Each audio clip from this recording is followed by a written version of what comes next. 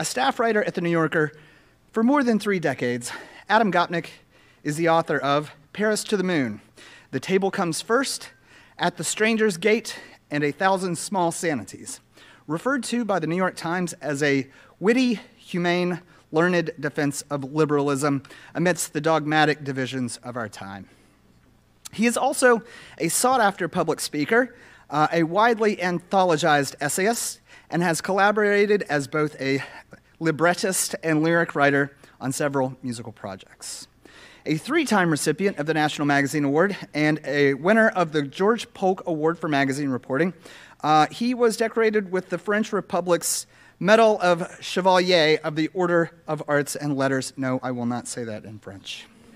He joins us tonight with his latest work, The Real Work, on the Mystery of Mastery, an examination of the fundamental question of just how it is that we acquire skills.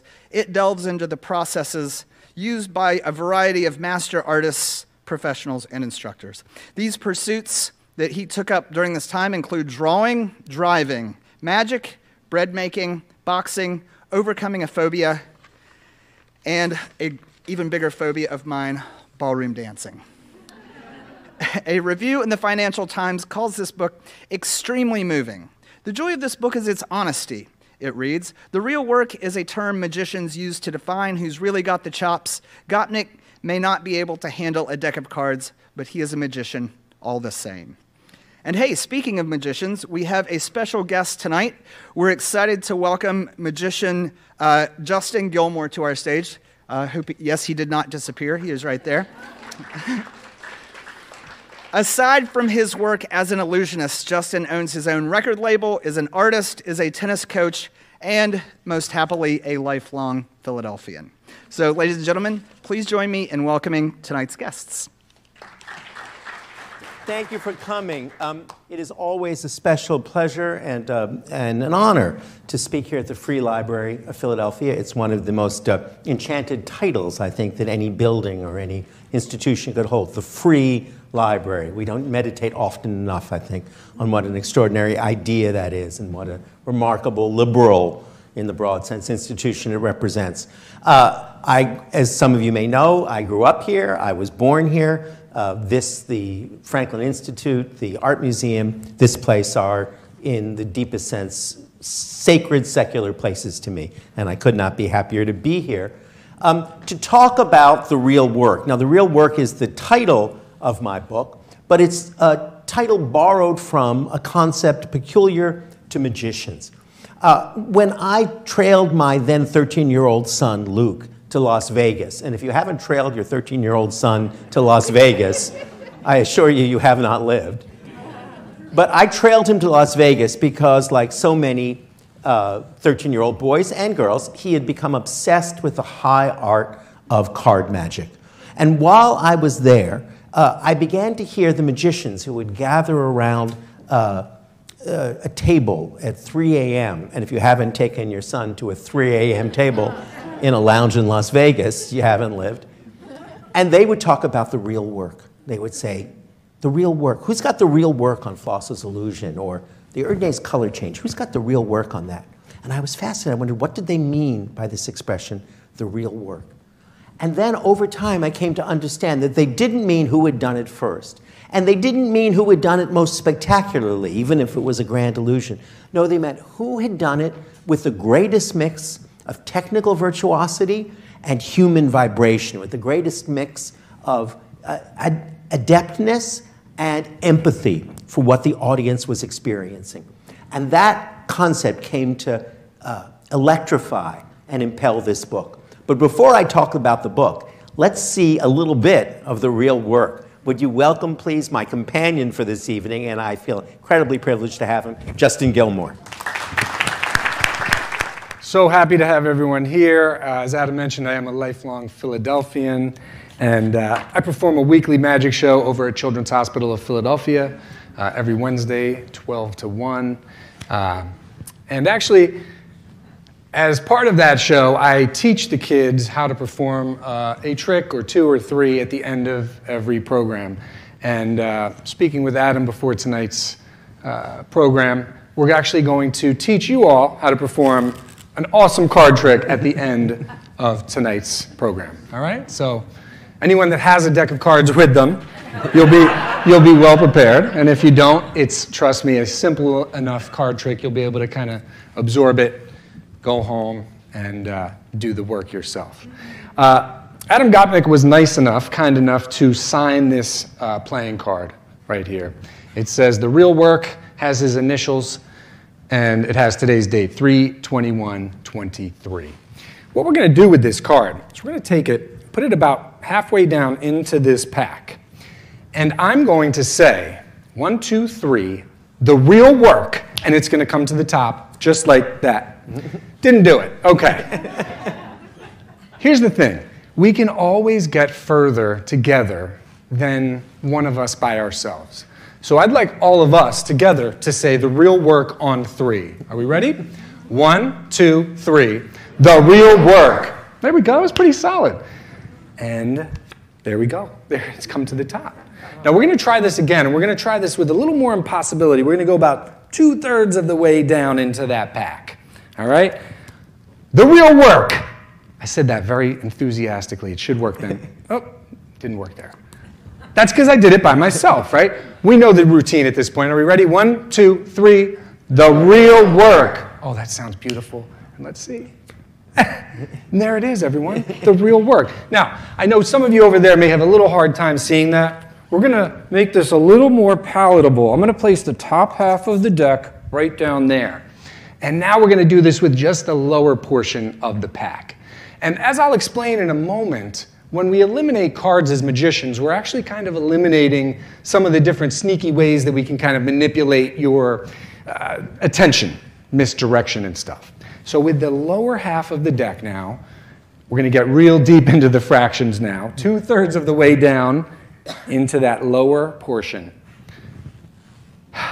Deep breath, because I'm a little nervous, I'm a little excited. That's why I think I was rushing and doing that by myself. We know, though, that teamwork makes the dream work, as cliche and cheesy as that sounds. 1, 2, 3. The real work. Oh, it's beautiful. It sounds nice. And look at that. And there it's... All right, let's lift our volumes a little bit. So if you were kind of subdued on that one and you were at like a 4 or 5, yeah, let's crank it up to like a 8, 9, 10 kind of a volume, all right? We need that enthusiasm. We're going to get that card to rise up to the top of the deck, even though it's just the lower portion here, fewer cards. 1, 2, 3, the real work. Oh, yeah, that really rang out. And there it is. Oh, shit.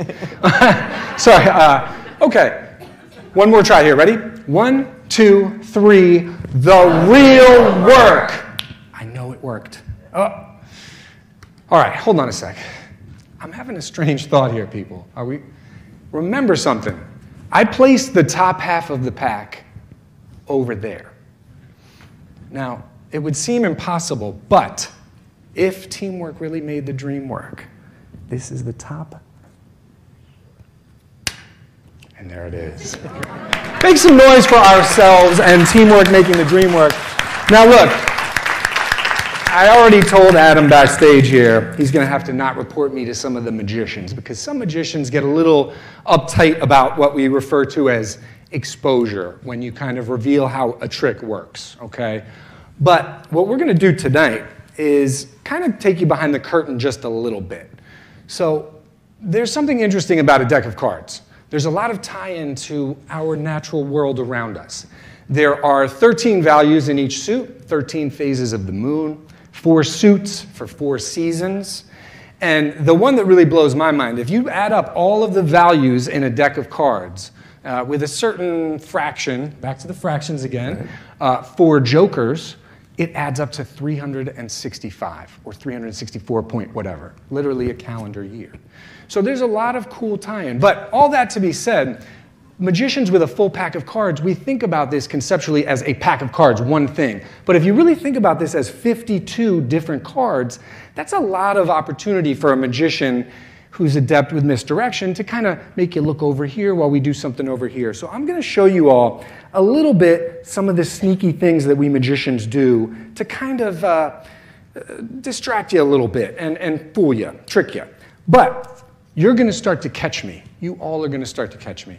And as you do me a favor, let's not boo, let's not throw your refreshments at me, because it's happened before, but just sort of give me a little knowing smirk, and I'll kind of see when people are kind of getting on board here. So we're going to use the 5, the 4, the 3, the 2, and the 1. Now you'll notice that 1 is an ace, right? But we're calling that a 1 for this demonstration. Anyone who plays cards knows the ace can kind of be valued at a 1 or a higher value. So again, we have the 1, the 2, the 3, the 4, and the 5. Not too many cards to follow, right? We're simplifying things. 5's on the top, 1's on the bottom, not too wild. But if I turn it face down now we have the 1 on the top and the 5 on the bottom, right? So far, so what? Everyone's like, all right, dude, what's up with this? Watch the 1 as it goes in between the 2 and the 3. I'm going to start to do some of my sneaky little moves here. The real work, even though I put it in between the 2 and the 3, pops back up to the top. Now watch, we'll put it in a couple down from the top here. The real work, and there it is, comes back to the top again. Now I'm going to get rid of that 1, and that leaves us next up with, of course, the 2, all right? Now the 2 goes in a few down from the top, and again, bless you, comes right back to the top. Perfect misdirection. That was exactly what we discussed ahead of time. Now, the 3 is where things start to get a little bit tricky, because now there's really just a 1-card advantage. Watch that 3 goes face down between the 4 and the 5. You all saw me flip it face up, though, didn't you? Right? But see, you still can't quite trust your eyes here. Watch that 3 as it goes face up between the 4 and the 5. At that time, it was face down, wasn't it? But again, we still can't trust our eyes, because that 3 is being a little tricky. It's that 1-card advantage. We'll get rid of the 3, and that leaves us with the 4 and the 5. And this is wild. The number one thing magicians get accused of, stashing things up our sleeves, which I think Adam will tell you, it's actually a fairly lost art in magic, and moving very quickly. The hand is quicker than the eye, common misconception. So I'm going to do this very slowly. There's that 4. It goes underneath. You can see the 5 going on top. But even with 2 cards, the real work, there you go, the 4 comes back to the top. Now we'll get rid of the 4, and now I'm in trouble, because now there's no cover card. There's nothing to do in terms of misdirection. Everything I just showed you was kind of sleight of hand, misdirection kind of stuff, right? But now I don't even have a cover card. I could really put the 5 on top of my palm, underneath it. There's not a ton of things we can do with this. But what I'd like us all to do is reconnect with our teamwork, and on the count of 3, we're all going to say our magic phrase, right? 1, 2, 3.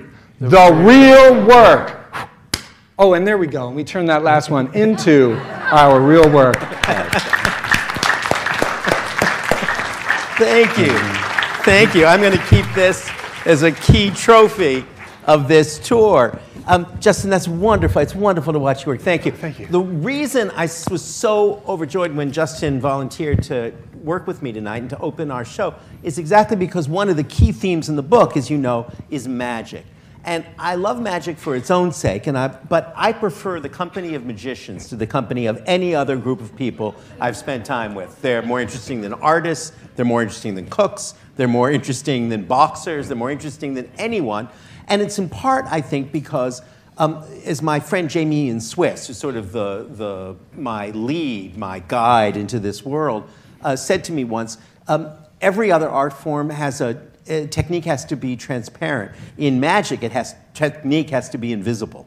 Right. You know, and you can't talk about it with anyone except another magician, right? Yeah. So do it. But the key thing that I think I learned in my time among the magicians, is something I'd love you to talk a little bit about, Justin, and that is that you don't, yes, of course, you have to have a beautiful technique of the kind you have. You have to be able to do things with your fingers that I can't and the folks in the room can't. But you don't do magic with your fingers. You do magic with your mind, right? Yeah. I mean, there's technique, but that is only takes you to a certain point. Yeah. You know, if you're looking for real moments, it takes, I think, unpacking and sort of building things around that technique. For me, a lot of stuff is developed through just repetition. In repeating something, I think every time we repeat something, anything, there's an opportunity to make a new mistake or make a better mistake. Right. And you're going to maybe be able to figure out a weak spot in the thing that you hadn't felt before. So creative repetition isn't just mechanical, is what you're saying. It isn't just... So for instance, that last piece I just showed, I was doing some corporate work for a big box store a couple months ago, and I was performing that trick, and I got to that sort of point where the surprise ending was about to be upon us. And it was actually in the phase before when I was down to the 2 cards, and this woman points at the thing. She's like, "That's not our card anymore. That's the," she predicted the ending. And it really kind of stuck with me in a way. And I was like, damn, she saw that too early. It's like someone sitting in the movie theater that gets the surprise ending a little too soon. So He's wearing a mask. I went back to my hotel room, and I literally just sort of rewound the routine, and I kind of I had this eureka moment where I discovered that there was an additional display showing that 5 going on top. Right. So I've probably performed that routine separately and combined, 400 to 600 times in my life. And it was on performance maybe 503 when this thing happened, and it made me go back and re-examine it. And now to me, it kind of just takes it to another level where I'm backing that person into the corner a little more effectively to where the surprise ending is going to most likely be a bit more So you're shocking. constantly engaged in the act of anticipation, right? You're trying to anticipate what people expect and always end up one step ahead of that anticipation. That, and I think also something I've embraced recently is being I used to go into my show and I would have my patter, my script for the thing, and I would sometimes power through that so powerfully or so sort of focused without pausing that I would sometimes miss a moment, like an organic moment that happened in the room. Or sometimes I'll make a mistake. I've had tricks just, I start to do something and it just fails miserably, and it's actually hilarious. Yes. And if I don't run away from the awkwardness of that moment and go like, oh my God, I made a mistake, and we kind of make a little moment out of it, some of those mistakes have actually become things that I've manufactured later. Like someone says something that's prompted by something, and then I start to think, how can I manufacture the performance every night so that most likely someone will have that happen? And then the key is to pivot into the next piece without stumbling on it in that way too. But you incorporate the error into the final performance. What began as an error becomes part of the fabric of the performance. Yeah, and I feel like really what that boils down to is just acknowledging that, like, tonight, everyone who's in here, one person isn't here, it's a different energy in this room. Every the atmosphere, every group is its own organic, real thing, and it needs to be kind of respected and valued.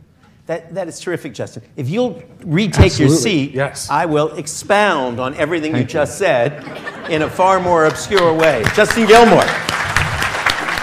Not to digress too much, but I was a child actor here in Philadelphia, and somebody just sent me from here photographs of me at the age of 5 at the old Playhouse in the Park, projecting admirably out.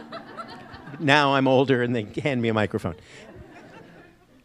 I got interested in this whole question of the real work and the nature of mastery, how it is we go about learning to do new and difficult things, even in late middle age, if I can so describe myself, exactly because I became first obsessed or concerned about the difference between accomplishment and achievement and how we were directing those two things in our children's lives. That was the real impetus, the real impelling incident of this entire inquiry, which produced my new book, The Real Work. And thank you for selling the book so well with the audience. It kind of had a kind of hypnotic power on everyone. What do I mean by that difference between accomplishment and achievement? Well, achievement seems to me the thing that we drive our kids to do over and over again. Achievement is the next test you have to pass. Achievement is the next school you have to get into. Achievement is jumping over the hurdle that your parents, society, the school has set for you in a way that's predetermined, pre-shaped by authority. Achievement is important. We all seek out achievement. There are reasons why we need it. God bless achievement. But it began to seem to me, as I watched my kids ever more driven in the direction of that kind of achievement, that they were missing something. And I noticed that in their own lives, they were drawn to things that I could only describe as accomplishments, things that had no obvious value, things that wouldn't be rewarded by the structure of authority, but that had sneaked deeply into their own selves and their own souls and given them a sense of value, independent, autonomous of those institutions of authority. I saw it, first of all, with my son Luke when he was 13 and became obsessed with card magic. Now, this was not something that the school was crazy about. But I began to see, somewhat rebelliously, that he was learning more from mastering the Erdnase color change than he was learning necessarily from doing a trigonometry class. He was learning perseverance, he was learning stick-to-itiveness, but he was also, and he was learning above all, the value exactly of repetition, that through repetition we increase our understanding, but he was also building a kind of foundation for his own sense of self.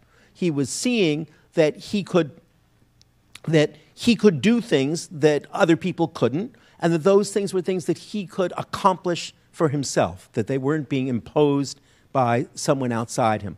And it made me reflect on my own history and made me think again about how I had grown up, and remembered suddenly that when I was 12 years old, on 41st and Locust Street, I got a $40 guitar and a book of Beatle chords, and I taught myself a C chord and an E minor chord and an F chord laboriously over weeks and weeks of practice and research. And that accomplishment has been the foundation for my sense of possibility ever since. Whenever I'm stuck on a paragraph or a piece or a book, I remember I taught myself to play Yellow Submarine. I can teach myself to do this. I mean that very seriously. And I think if you ask yourselves or you ask anyone, when was it that you first felt capable in the world? It wasn't the moment when you passed the test. It was the moment when you created a test for yourself that you then passed to your own satisfaction. And that sense of autonomy in accomplishment is something that we have significantly drained, certainly from our children's lives and I think from our own lives. So in advanced middle age, I wanted to go back to, not back to school so much, but back to myself. And I began to pursue, not deliberately, not in a schematic way, but as each thing appeared to me over the past 15 years, and I felt a sense of inner necessity in pursuing it, I began to pursue a whole host of new accomplishments that not only had I never pursued before, but that I had never thought I was capable of pursuing. And what I learned in the pursuit, and what I try to write about in the real work, in the series of essays, is first of all that I will never be good at any of the things I tried to do. And that's fine. This is a series of comic essays about inadequacy. It's not a series of how-to lessons in doing things. As I say at the beginning of the book, this is a self-help book that won't help. It won't help you, that is, learn how to do things. It'll give you shortcuts or recipes for learning how to do things. What I hope is that it's a self-help book that will help you contemplate your own self and your children's selves and our neighbors' selves, and think about how it is that we construct ourselves not just through the inner work of psychological turmoil and growth, but through the outer engagement we make with things we want to learn to do. So the first thing I set myself to learn to do, having spent time among the magicians, watching how they worked, was drawing. Because I'd spent 40 years of my life as a working art critic for a noted magazine, and I had absolutely no idea how to draw a naked body if you put one in front of me. I would be in a state of panic. I would be in a state of panic anyway, probably. But I would particularly be in a state of panic if you asked me to depict it. Now, that's perfectly respectable in a way. That's not something to be ashamed of. The act of judging and of criticizing is different from the act of doing. We don't criticize a sports writer who can't hit a 100-mile-per-hour fastball. That's part of what being the difference between being a sports writer and a ball player, that and $20 million. But at the same time, if you're a sports writer and you've never had the experience of swinging at a 50-mile-per-hour fastball, in some deep sense, you won't fully empathize with the task that the people you're writing about are facing every day. You will never be able to do it yourself, but you may be able to understand what the real challenge, not just the seeming challenge, of that action is. So I went to work to learn how to draw after all these years, and it was the most frustrating thing I've ever attempted. I'm no good at it. I held the pencil wrong. I didn't know where to look. I didn't know what to do. And I was studying with a wonderfully reactionary, old-fashioned representational painter named Jacob Collins. Now, Jacob was one of the most interesting men I met along this pursuit, along this pathway of pursuit. I began this, this tour with my friend Malcolm Gladwell in New York, and he said to me, you know, this book really isn't about accomplishment so much, it's about you falling in love with a lot of teachers.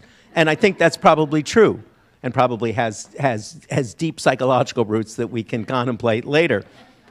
But Jacob was a fascinating teacher to me because, as some of you may know, I've written about modern art over the years. I've been an advocate not only for the great masters, for Van Gogh and Picasso and Matisse, spoken often here at the Philadelphia Museum about the tradition of the modern still life and so on, but I've even been an advocate and an appreciator of the farthest reaches of the avant-garde right up through Damien Hirst and, God help me, Jeff Koons. Jacob thought, and still thinks, stubbornly and surely, that art took a fundamentally wrong turn around 1855, and everything that has happened since is a catastrophe.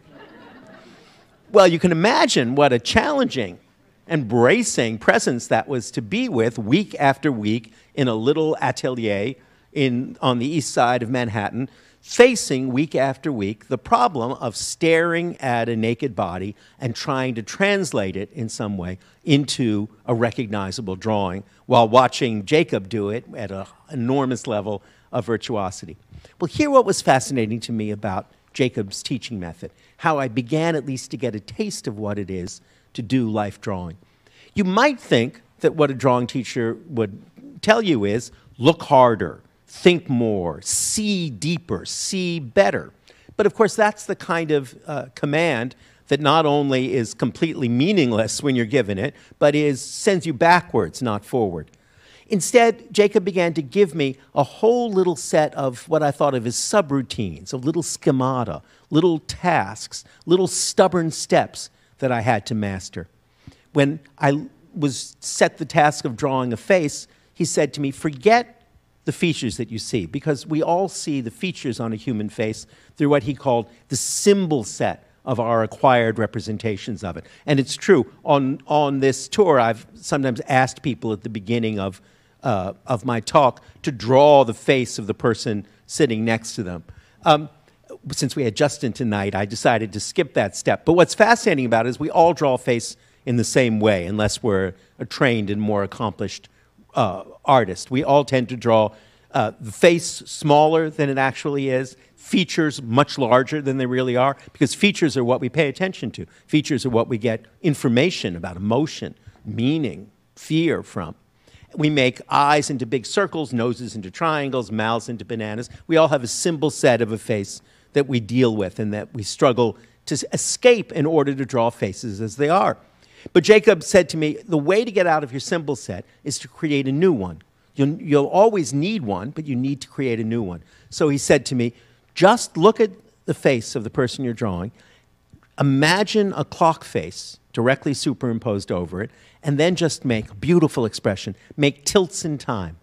Make tilts in time. In other words, just see, I'm looking at this wonderful woman right in front of me, where the axis of her neck and head go. Is it 5 past 1? Is it 7 past 1? Maybe it's somewhere between 5 past 1 and 7 past 1. Now it's gone all the way over to 3 o'clock. By making those minute adjustments, asking yourself those minute questions on a dial, on a figure that you knew and to some sense could make sense of, could control, week after week after week, I began to be able to look at faces and represent them with more fluidity, lucidity, than I ever thought was possible. He sent me the same task when looking at the body, the play of light and shadow on a naked body, which is what you do in life drawing. Again, if you ever stare into that beautiful play of chiaroscuro on a naked model, it's dazzling in its variety, its uncertainty, the play of shadow and light. It's why we are dazzled by the great draftsmen, why when we look at a Renaissance drawing, a Michelangelo or Leonardo, we can scarcely believe the caressing opticality of its surface. But Jacob said to me, don't look at that. Look for new shapes that you've never seen before. Stare into Nate's body. Nate was one of our models. and see if somewhere in his torso you see, in that play of light, you see the outline of a little African nation. You know how African nations have kind of uneven lines? He said, or see if you can see the profile of someone. Maybe it's a snooty butler with his nose up in the air. And I would stare and begin to see those kinds of definable shapes. And there again, you break out of your symbol set, Jacob showed me, not simply by observing, but by trying to observe from a new point of view, by shaking up your symbol set and leading yourself, or being led, into regions of observation you had never broached before. Week after week, month after month, sitting in Jacob's atelier, I never became an accomplished draftsman, but I began to make sense of the task of turning the play of light on a human body into a series of marks on a piece of paper. He taught me, too, that never to hold a pencil. I'll give you this one little recipe. Never hold a pencil this way, which is what I was doing. I was like stabbing, like a Hitchcock villain. But to hold it underneath with a loose wrist and make marks and follow the web, the skein of marks as it began to describe the object you wanted. And he also taught me something invaluable.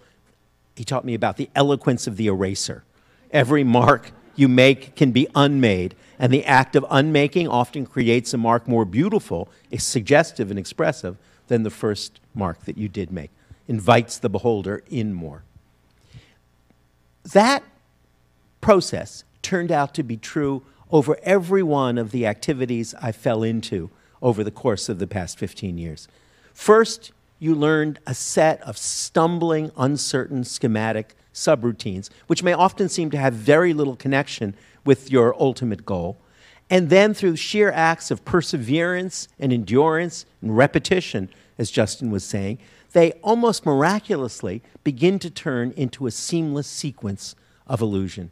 It's true about drawing. It's certainly true about magic, where if you watch magicians practice, they work over and over again on the simplest moves that they have to make, again and again and again, until when by the time they go to perform it, you have no sense that they're doing anything. It simply becomes the seamless sequence that Justin showed us a few minutes ago.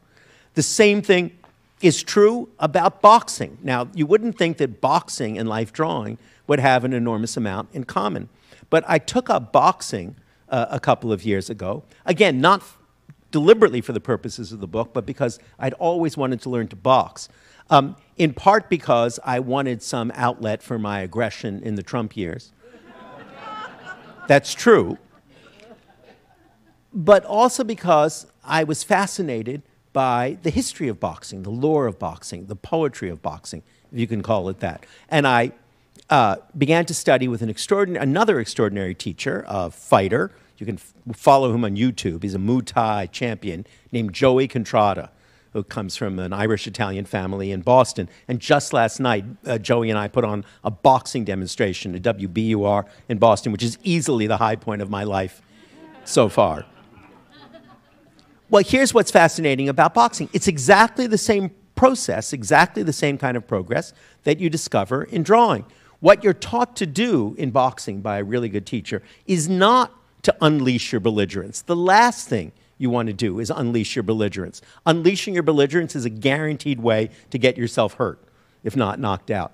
Instead, you want to learn how to always return to a defensive pose after you've thrown a punch. What marks a good boxer, and it's fascinating when you go on YouTube after you begin to understand something, and you see this, is the speed with which they retract. Not the speed with which they throw a punch, but the speed with which they retract and are back in a safe defensive position. It's a great boxer who Joey taught me to adore named Alexis Arguello, great Venezuelan boxer, won in 3 different weight classes, maybe the most technically perfect boxer you've ever seen. And you'll just gasp at the skill with which Alexis Arguello will throw a jab and then be back in perfect form. He's like the greatest ballerina, the greatest ballet dancer you've ever seen.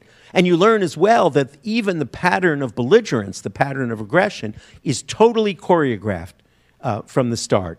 Jab, jab, cross, feint, hook, uppercut. all of those things, which when you don't know anything about them, just seem like a flurry of punches, and we say it that way, he threw a flurry of punches, is in fact as tightly choreographed as a military maneuver, and can only be done in a tightly choreographed way, or it will fail. Why will it fail? Because you're fighting somebody else, because you have to be constantly conscious of the presence of another who may be completely imaginary, but you can't practice boxing without imagining your opponent. The opponent may be real, or it may be wholly imaginary, in my case, since I don't intend to step into a ring unless they can find some other 66-year-old writer who's been practicing a sedentary profession for the past 40 years and wants to fight in a benefit. If they can find that, I'm jumping in my shorts.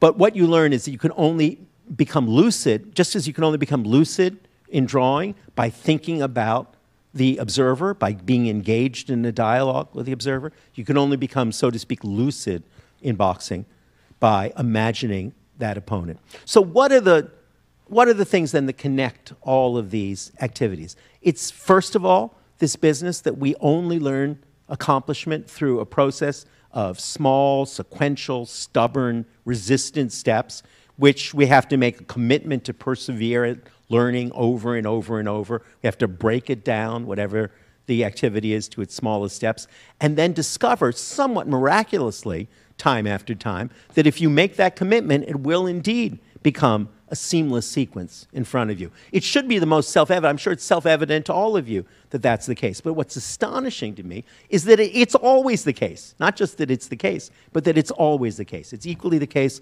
with boxing and drawing, with dancing, and with doing magic. And secondly, equally important point, that you have to learn how to introduce into those seemingly seamless sequences. How's that for a phrase? How's that for saying it? You have to learn to introduce into them exactly what Justin was talking about at the beginning, a note of human imperfection. You have to learn how to not just do it mechanically. If Justin were standing up here before us with his eyes shut, merely making the moves, it would not only be tedious, it would be ineffective. It's exactly Justin's engagement, empathetic engagement with the audience combined with his technical virtuosity that makes magic magic. And that's true, again, about learning to draw. The great draftsmen we don't love simply for the perfection of their line, but for the individual handwriting of their line. That's what art historians identify. We say, oh, that's a Rodin, because we see instantly the peculiar vibrato and vibration that only belongs to Rodin. And finally, what do we learn? We learn that you can only, in everything we do, we're engaged with everything we are. I mentioned a moment ago that I'd always wanted to box. And as I learned boxing and got more engaged in it, the person who became more and more present in front of me was my grandfather, who lived and died here in Philadelphia, who came over to what he always called this country when he was 12 years old, and who loved boxing with a passion that I was not equaled by anything else in his life except his love for dancing. He loved boxing because boxing was his connection with this country, because boxing was his form of self-expression, because boxing was a way for a poor Jewish boy to move upwards and within the hierarchies and the institutions of a place like Philadelphia. His hero was the great Benny Leonard, the great lightweight fighter of the 20s and 30s. And I realized that every time I threw a punch with Joey Contrada, I was honoring my grandfather's memory and becoming more deeply engaged with who he had been and what he had given me. Those three principles, the small step that becomes a seamless sequence, the necessary introduction of human imperfection into everything we do. We don't love the singer's voice for its purity. We love the singer's voice for its signature vibrato. And finally, the reality that in everything we seek to accomplish, in the real nature of accomplishments, the real nature of the real work, is not the virtuosity it gives us, but the connection that it affords us. Justin, would you come up and give us one last demonstration? Before we do this, I just want to preface that I will be, again, teaching this. And there is always, pretty much 100% of the time, when you learn how a magic trick is accomplished, a pretty tremendous sense of sort of letdown or disappointment. Oh, that thing's just taped to that thing? Or it's typically much less glamorous than our mind will make it out to be, okay? Will you help me out here for a second? You're just going to reach out and just grab one of these. The classic pick a card situation, any card. You sure that's the one you want? Yeah? No, I didn't mean to make that sound so skeptical. I just want to, you okay with that? All right, I'm going to turn around, just hold it up and so everyone can see it. And is it shielded from view now? All right, perfect. Now, without flashing the card to me, yep, there you go. See? Put it on top of the deck, please. Thank you so much. And how about a big round of applause for our awesome assistant right here? Thank you very much. Card is on top of the deck. I'm going to very, very slowly and carefully tell you what's about to transpire. I'm going to cut the deck, snap my fingers, say, of course, the real work, and it's going to turn face up. The real work. And watch, it's turned face up.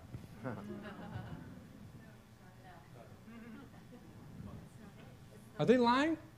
No. Oh. It's not. Oh.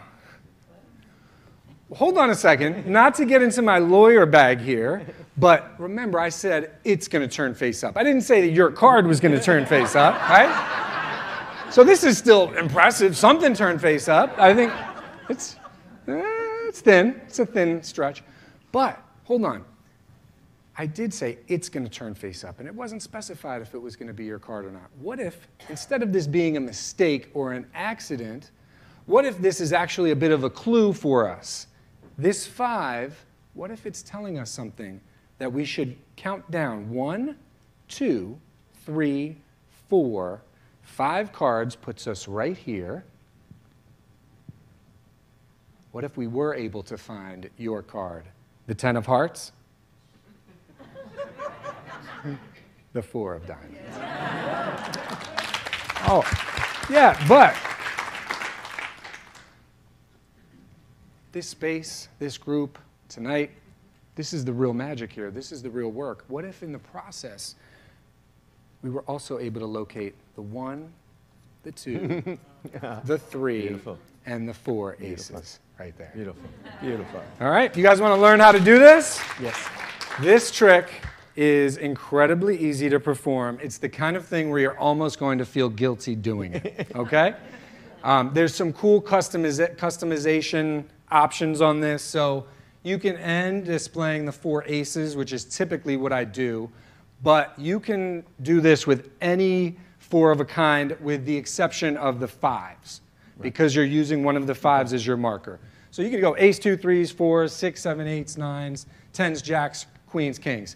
And I say that just because let's say you have a nephew or grandson or someone who's having an 8th birthday. You could pick the 4 8s to have this be sort of a customized for their event type of thing.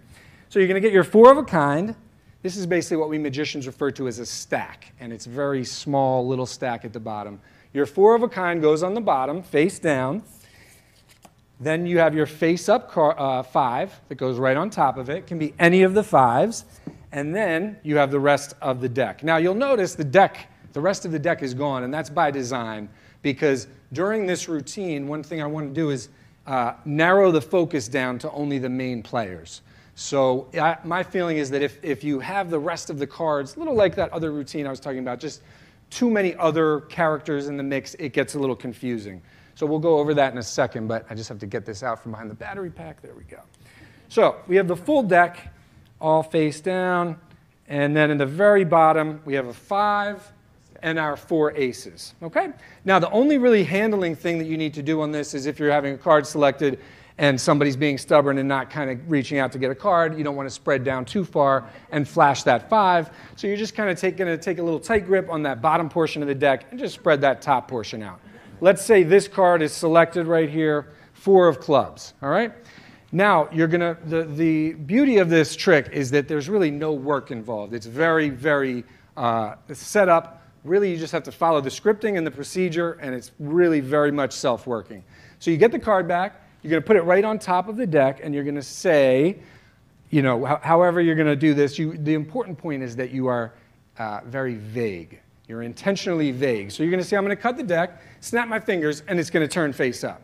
And you want to say it, not your card, because obviously everybody's going to assume, you know, a card was just selected. Clearly that's the focus. Everyone thinks that the it is the card. But you're going to sort of feign the mistake. And full disclosure, I tend to milk the awkward mistake moment perhaps a little too much. I sort of enjoy it a little bit. But you know, you're gonna want that moment to be able to be seeming pretty authentic. So you say it's going to turn face up, get right here, and I spread down. Oh, I missed it somehow. There we go. Now, as soon as I get to my face up 5, what I do is I grab every card above that 5 and I ditch it. Throw it in my back pocket. If I'm working at a table, I'll put it off to the side, sort of tucked around something. I want to get the rest of those cards out of play as soon as possible. So now I just wait.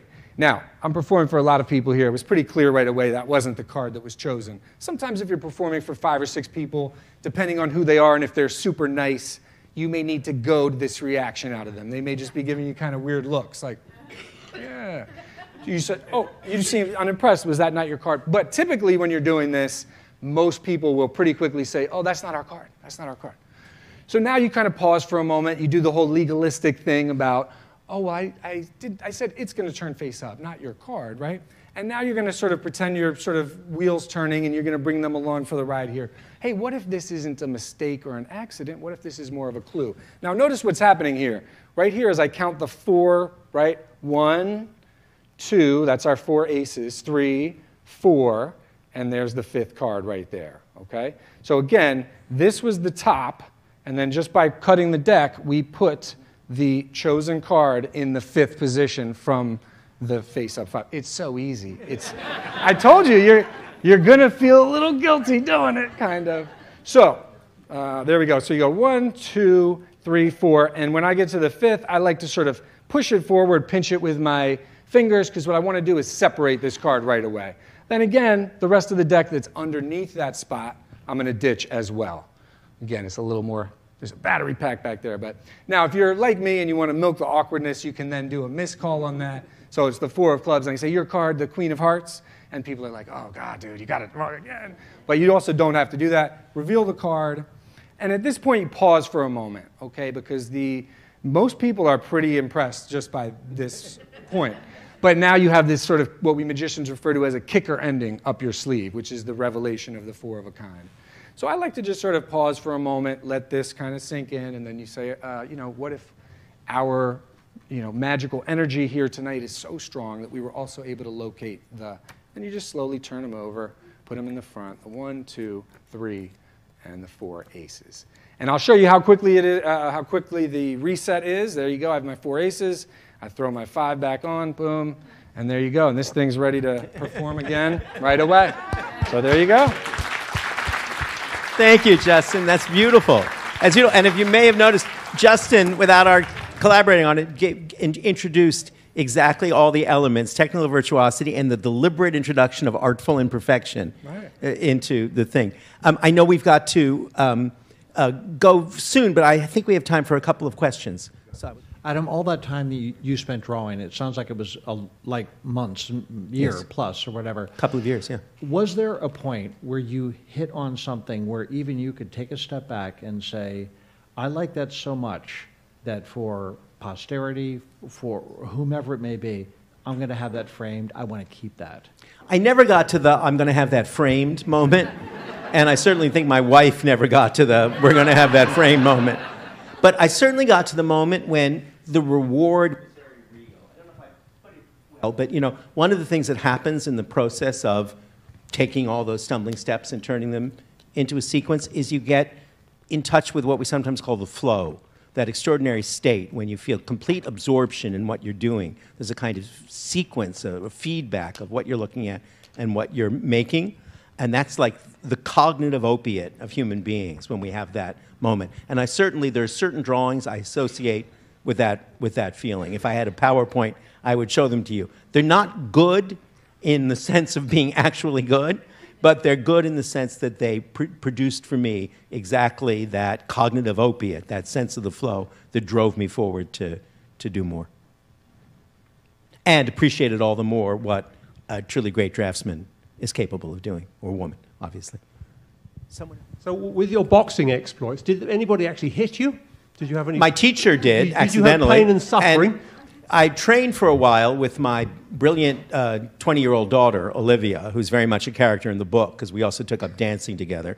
And Joey, my wonderful Muay Thai champion fighting coach, says that he has to take a day off after he trains Olivia. Olivia is the most beautifully ambitious and aggressive person. So Olivia slugged me a couple of times. But we all live to be slugged by our daughters on occasion. So I want to point to a dichotomy in what you're describing and see if you can help me understand it. In the beginning, you talked about the difference between achievement and accomplishment.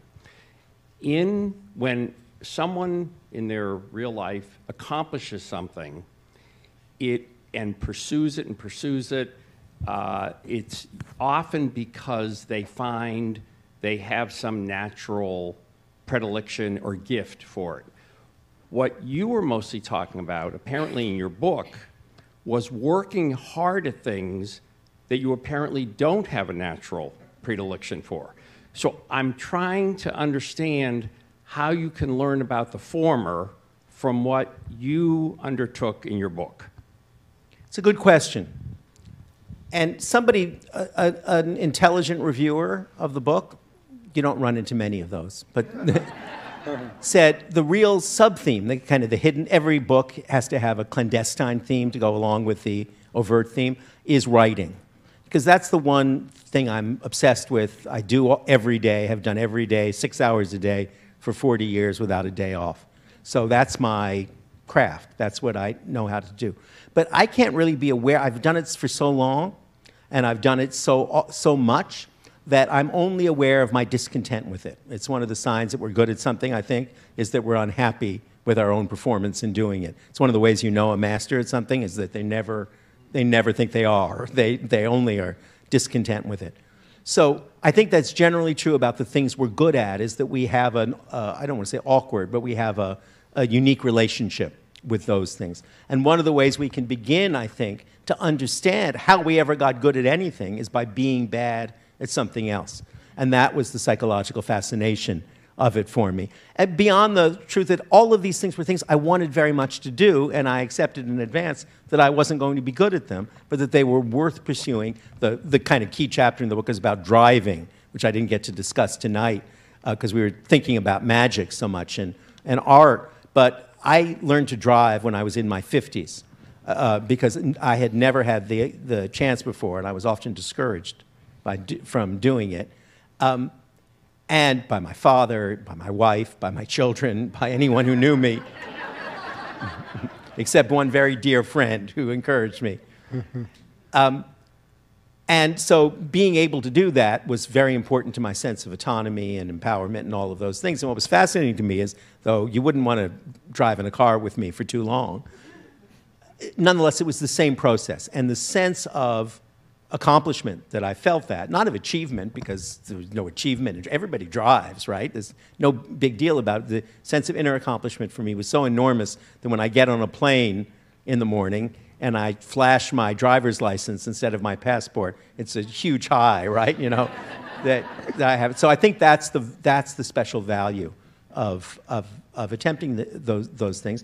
And also, as I say, that inevitably, in anything new that we struggle to do, no matter how poorly we do it, we reconnect with some piece of our lives that we had overlooked or forgotten about, or that we were not deeply. The last chapter of the book is about boxing and dancing, because I was boxing and did not know that I was honoring my grandfather until I was deeply into it, and I was dancing with my daughter and did not know that we were having a deeper conversation in the steps of the foxtrot than we could have over the dinner table. So all of those things, I think, feed into it.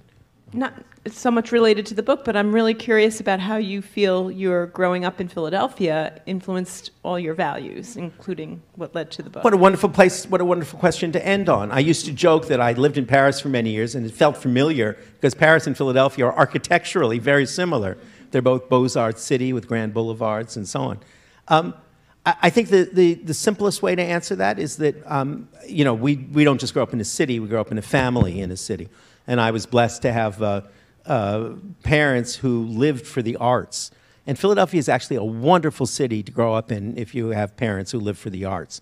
So we spend enormous amounts of time every weekend in the museum and in the Franklin Institute and in the Rodin Museum and in the Pennsylvania Museum. The Anthropological Museum still terrifies me, the nail fetishes in that museum. And so that sense that the arts were present, and my father, bless him, would take me to the Academy of Music to hear Eugene Ormandy in those days and the Philadelphia Orchestra. The arts were made very much part of the everyday woof and weave of my life, and that was especially available here in Philadelphia. We then moved to Montreal, which is a town I love very much, but not nearly as culturally rich as Philadelphia is. I don't know if Philadelphians adequately appreciate how culturally rich and this city is, not least of all in possessing one of the world's great libraries.